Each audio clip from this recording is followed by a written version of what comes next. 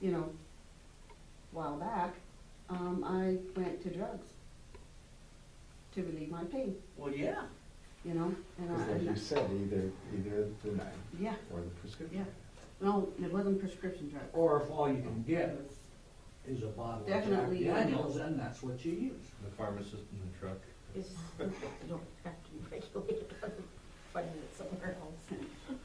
So, You had enough, cut me out. so you became an addict, but it's hard to even know if addiction was already prescribed, you know. Addiction came from here. Okay, it came from your family, didn't it? Yes. Because addictions run in families. And guess what else runs in families? Jerks, nice people, chaos, Money. dysfunction. I mean, yeah. So, like, addiction is, and we're all terrified of addiction, but we're really all addicts to something, right? I mean, I'm an addict to ice cream and a few other things, and love. You know, I want that love hormone. I want to belong and contribute and be heroic or something like that. So, like, I'm addicted to adrenaline. You know, I'm an ER doc, kayaker, and all that sort of thing. So all that is like stuff you were actually born into. Doesn't mean you're not responsible, but all right. So your family history of addiction, and then you go through here and you go, look, I just want to feel some belonging or some comfort, and you go to using.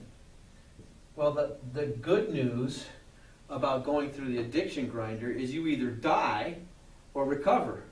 Well, you're here, so you're in recovery. So what happened in your recovery? Tell us about that. That's a miracle. How did I recover? Yeah, I went to rehab. yeah.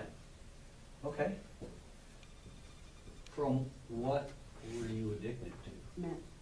What? Meth. Oh, okay. I So- don't know anything about that. So rehab tells you that you did the 12 steps.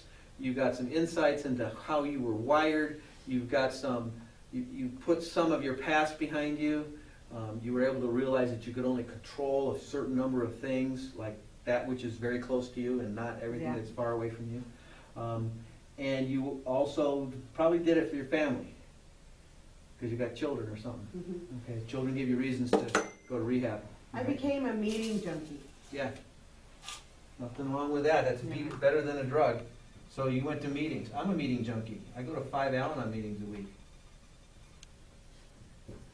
I would do about 14 a day. Good. And what'd you get out of all that?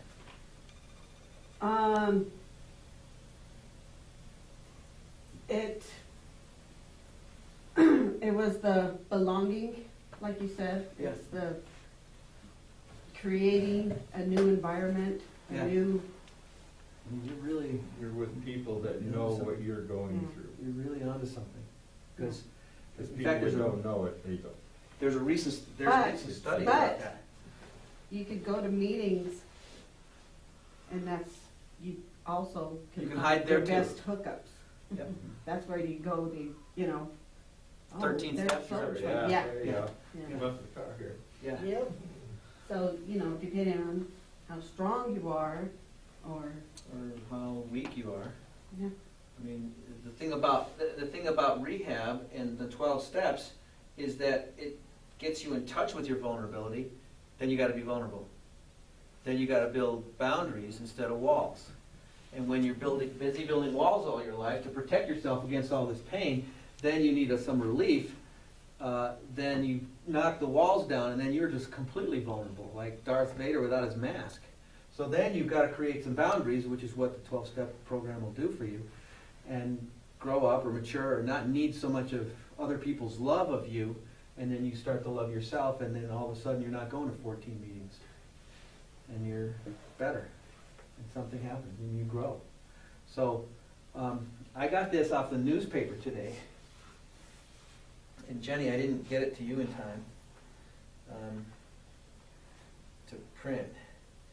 But this lady, her name is Kayla Mueller, and it was just Wednesday's newspaper. On the Reader's Alley thing, it says, some people find God in church, some people find God in nature, some people find God in love, I found God in suffering. I've known for some time what my life's work is, using my hands as tools to relieve suffering. Kayla Mueller. I don't know where that came from. I'm gonna let you zoom right into it. Yeah. So suffering, Sounds cynical. so you've done a lot of suffering. Maybe. And what does suffering leave you with? Skeptical. I think it leaves you with compassion, you know? If you haven't suffered, you don't have compassion, which is kind of what you've encountered, is like zero compassion, because nobody's had what you have, because it's so fucking rare. And it's like, you don't get any compassion, because nobody's got what They you say, got. do you get any support? I say, well, I would call it negative support. Yeah. That's, you know,